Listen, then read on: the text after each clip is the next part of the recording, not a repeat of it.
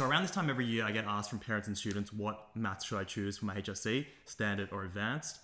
And to be fair, it causes way more stress than it probably needs to. And I can understand why, because there's just a lot of misinformation and wrong information out there on the internet. So in this video, I'm gonna go through some reasons why you should or shouldn't choose either standard or advanced maths for your HSC. All right, so you're probably asking yourself, who am I? Well, my name's Adrian. I've been a maths teacher for almost 10 years now. So I've seen kids come and go through this whole experience of either choosing standard or advanced maths and stressing about it.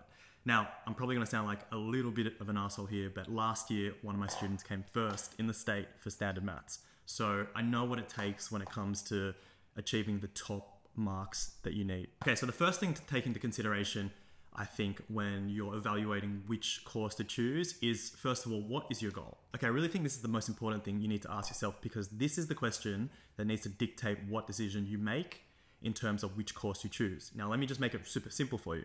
If your goal is to maximize your ATAR and get the best bang for buck in terms of your study time and getting the best possible results, you could probably stop this video right now and just go for standard maths. Okay, now the reason I'm saying this is because standard maths is just a much easier course in terms of its complexity and course content compared to advanced maths. Now, by extension, because the concepts are easier, it generally takes less time to master the skills and be competent at actually answering the questions and getting those really band 5, band 6 questions. Now, I hear some of you thinking already, oh, what about scaling? What about scaling up, scaling down?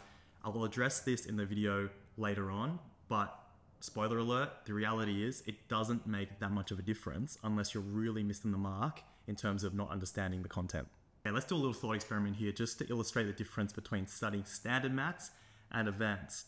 Let's say you've got two students, you've got Alice and you've got Bob. Okay, now Alice and Bob, for what it's worth, are identical in terms of their academic ability and also their work ethic. Now, Alice happens to study advanced maths and Bob is studying standard maths. Now, let's say both of them have the goal to get 90 in the HSC for both their respective courses. The question is, how much time would they need to devote to their study to get that 90? From a time commitment perspective, Bob would need to study around 40 minutes a night to achieve his 90 in standard maths for his HSC, whereas Alice is probably more looking at 1.5 or double that time. So around 60 or potentially 90 minutes a night. Now, just to put that in consideration, that is a big difference over the 2 years, okay? Because effectively Bob is going to be studying half as much time as Alice will be in order to achieve that 90 he wants for his maths result. In my opinion, this is the most important decision you need to make and consider when it comes to choosing either standard or advanced maths, because the reality is you've only got 24 hours in a day, no more, no less. So on the flip side, the reason many students choose advanced maths is because they need it for some university degree that they think they want to pursue in the future. And that's totally fair enough. So my bit of advice here would be to really look into which courses and which unis you want to go to and find out whether or not it's a prerequisite or it's just assumed knowledge, because there's a big difference between the two. Because prerequisite is saying that you cannot enter that course without having done the prerequisite, so most likely being advanced maths. Whereas assumed knowledge is kind of like saying, listen, we're not going to count you out, but we're going to assume that you've done all the course content for, let's say, advanced maths. And the reality is they're probably going to test you on those concepts really early on. So if you don't pass, you can't really move forward in the degree anyway. Now, on top of this assumed knowledge or prerequisite aspect that you need to take into consideration, what you also need to think about is, can you get the ATAR to actually get you in the course in the first place? Okay, because that is going to be obviously a factor that's either going to prevent you just in general from getting in, or it's actually going to get you in the gate. So this brings me to my second point, which is commitment. Now, when I talk about commitment, what I'm really trying to say is, are you willing to do the things that you don't want to do and when you least want to do them? Are you willing to actually put the work in and study potentially 1.5 or double the amount of time that you would have had to study in standard maths? Now, to be honest, in my opinion, if you don't answer a hard yes to this question, well, the reality is you probably should just go straight to standard maths. Another important aspect you need to think about is, how is your algebra skills?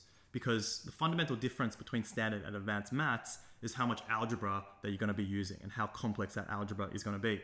Because in standard maths, there is basically just a few equations that you need to kind of manipulate, whereas advanced maths, you start to get into whole calculus and derivatives and integration and all that. Well, if you know from the get-go that algebra just ain't your thing, well, maybe that's something important to take into consideration. However, on the other hand, if you're committed to spend your holiday time refining and practicing and spending more dedicated practice into improving your algebra, well then advanced maths might be a good option for you.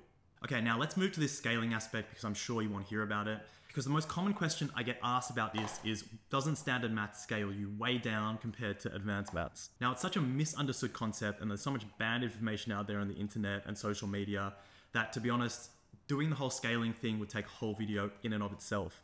But for simplicity's sake, let me just give you a really brief overview of what the scaling looks like in terms of standard and advanced. Now, bear in mind these numbers I'm going to give you are probably going to change year on year because scaling is done afresh year on year. So last year in 2023, an 85 in standard maths was equivalent to an 80 in advanced maths. And 100 in standard maths was equivalent to a 97 in advanced maths. So you see, the difference really isn't that much. However, once your marks go below 80 in standard maths, they really start to drop off. And that's where we begin to see the scaling down effect. But the truth is, if you're in this camp, you're probably not watching this video considering advanced maths anyway, so you don't really need to worry about that. And like I said at the start of this video, if your goal is to get the best bang for buck when it comes to studying and getting the highest possible ATAR you can get, then standard maths is a really, really good option. But if you think advanced maths is going to be crucial to what you want to study at uni, well, I think if you can get at least a band 4 in that course, it's probably a good decision. And I just want to double down on this point. Scaling changes year on year because it is a function of just an algorithm that UAC applies. No one's sitting there deciding that advanced maths should scale higher or that standard maths should scale lower because of its course difficulty. It has nothing to do with that. And for those of you that have got this far into the video and are still sitting on the fence, I would say, why not just give year 11 maths advanced a go? And as a rule of thumb, if you're not passing your assessments and your exams at school, well then maybe it is not the right course for you.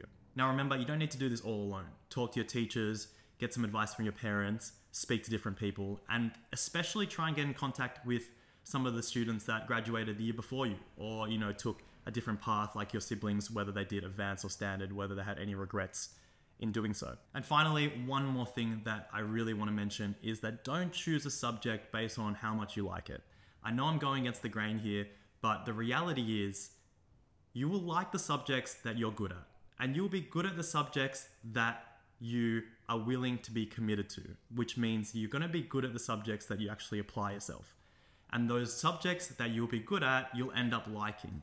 So this is a kind of circular process. And I think a lot of the times you get given advice, which is backwards when it comes to choosing a subject that you like first and then hoping that that's going to lead to you becoming better at it. So don't use enjoyment as your main deciding factor. Really ask yourself, am I willing to commit to whatever it takes to achieve the best possible marks in this course for me? All right, that's it for this video. If there's any comments or questions, let me know down below. Thank you for watching and I'll see you in the next one. Peace.